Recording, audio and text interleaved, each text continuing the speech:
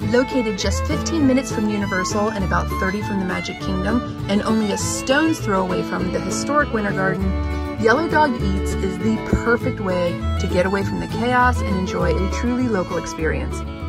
So today we are very, very excited. Manny and I have come out to one of our absolute favorite local restaurants that's not on property of one of the theme parks. So we are just outside in Gotha, Florida.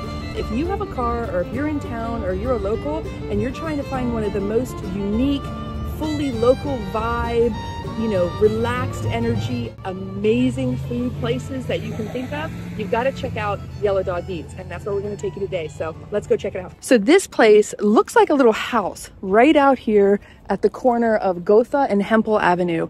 It is absolutely adorable. The inside is super unique, super charming, super fun. Today we went ahead and parked across the street, but there is a ton of parking in the back. If you're wondering why we went ahead and parked across the street, there is a lot of parking over there, but also we have a dually truck, which sometimes you get yourself into some parking situations that it's really hard to get out of. But note, right over there is additional parking. So you're gonna walk around back if you parked in the front like we did, but normally you can just park back here. I mean, look at this place, guys.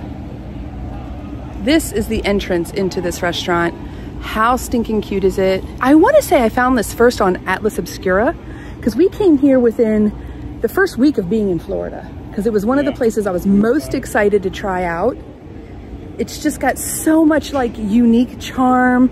It reminds me of like one of those great little gourmet, you know, custom sandwich places that would be like near a college campus, but it's not. It's just out here in this little housing community of Gotha. This spot has some serious charm. You guys, it is tucked into like this historic little part of town. It's absolutely adorable over here. The building itself is part of the area's history, built in 1910. You can totally feel the old school laid back vibe when you walk in the door or onto the patio. It's like, I don't know, it's like you're in one of those classic local shops that's been around forever and just knows exactly how to make you feel right at home.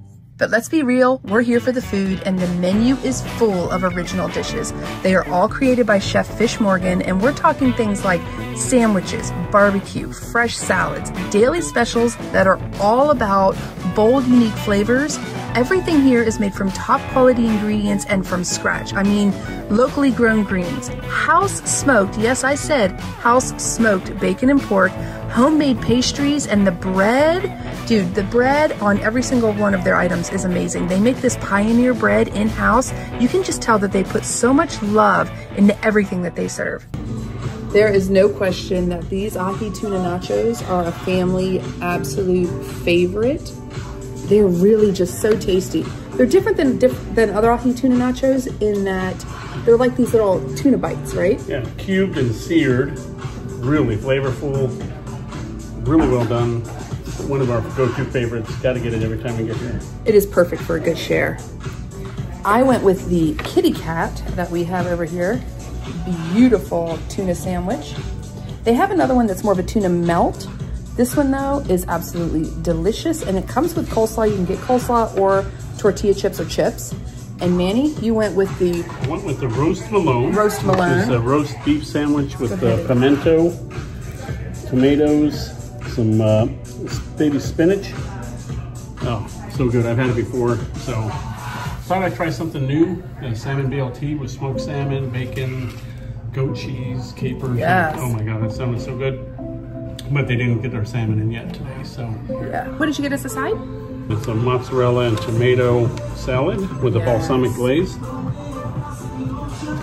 Absolutely delicious. The thing about the sandwiches here is they're like a total step above, right? Yeah. It's not just like, oh, it's a sandwich. It's like got like creativity. There definitely is some, you know, thought put into like cheese choices and the way that things are pulled together. Right. It makes it just so, it's a unique dining experience. It's not just a simple sandwich joint. It's like crafted. They're like crafted sandwiches. It's just really well executed.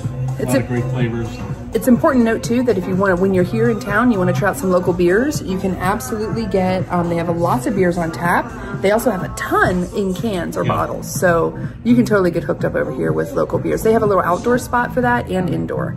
It's really cool. Look who just pulled up. It's the salmon truck. How funny. All right, so try to get a good one with lots of everything on it. Some black beans, cheese, obviously a little little cube of seared ahi tuna. The thing I find fascinating too about these is that they're nachos with ahi tuna. A lot of times ahi tuna nachos, like the ones that I love so much over at like, what's it called? Yeah, the Yak and Yeti. Manny, show her how you reminded me. What's a yak? That was your yak Universal impression. Yak That's how you show yak. But those are like wonton chips. Like that's like a totally different concept. These are nachos. Yeah. But then there's also this really flavorful great tuna. Yep. And what's nice, you'll notice these look like white corn tortilla chips, which are a little bit lighter than yellow corn or blue corn. So it's a lighter flavor on the corn tortillas, not overwhelming for the ahi tuna. Excellent. It's always a go-to. I mean, I don't know how else to say it. I'm just so excited because usually when we come, I kid you not, we always have our kids and our dog with us. And I get like 2 chips because it is like, shoof. They gobble this up in record time and we never get any of it. So I'm like, wow, I actually get to like not panic and have some. Well, I don't know about that. Let me see. True. So we've been here many times. We come a lot over here because, like I said, it's one of our all-time favorites. When people are in town, it's a fantastic place to bring people because it's just very unique. It's very different. It's very its own thing, right? So it's one of those things that you want to do when you're, it's what you'll remember, right? Like you go to a lot of places and like, oh yeah, that was good, or da-da-da. And sometimes you just grab a bite at a regular old joint somewhere. This is a little place where you can grab a bite that you're gonna remember it. Like, remember that cute place that we ate? Yeah. This is one of those places. But today I went with this tuna. They do, like I said, have another one that I usually get. This one's called the Kitty Cat. And it just looks absolutely incredible. So much tuna. There's some sweetness.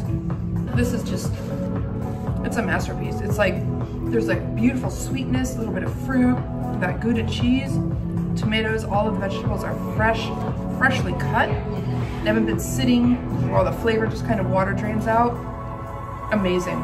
I wish the bread was toasted. I guarantee you, if I asked, I could have got it that way. I just didn't think of it, but absolutely delicious and enormous. Like this is big huge, sandwich. Huge sandwich, but any of them here, you can't go wrong. All of the sandwiches look absolutely incredible. One of our kids is gluten and dairy free, always finds wonderful options to have here. So even if you have allergies, this is a great place to go and get a fantastic meal. It's gonna tide you over for the rest of the day. Here we go. Roast Malone. A little classic roast beef sandwich, pimento cheese. Toasted, tomatoes. Here we go. All right, now, roast Malone, had it before, super happy to have it again. Excellent sandwich, got great roast beef flavor. Such a combination of flavors. The roast beef, fresh tomato, and then that pimento cheese brings in just a touch of spice at the end. Not like hot, just a nice little touch of pimento spice in there. So, really, really good sandwich. While the food is absolutely the reason why you come here, the vibes of this place is the reason why you just want to stay and hang out for the rest of the day. They've got such an awesome whole energy, the decor, things made by local artists, pictures of everybody's dogs on the walls. It just can't be beat. It's so unique. It makes us just feel so at home whenever we get to come over here. It's absolutely someplace that we recommend and take all of our friends to when we can. Don't forget, they've got an awesome wine list with bottles ranging from an affordable all the way up to fancy, not to mention an extensive array of beers, both on tap as well as by the bottle. They even sell like jams and sauces and condiments and all this really cute stuff that is perfect for taking home as a souvenir. So if you ever find yourself in Gotha, Florida, you have got to check out Yellow Dog Eats, you guys. This is the kind of place that just, I don't know, it just feels like it's been a part of the community forever. And you can just tell that the owners really care, and everyone who works there, they just really care about what they're doing. You'll definitely leave with a full belly and a smile on your face. Guys, thank you so much for hanging out with us today. I hope you enjoyed it. If you've ever been here, let us know what your favorite sandwich is in the comments section below. And otherwise, add this one absolutely to your list of must-do Orlando eats.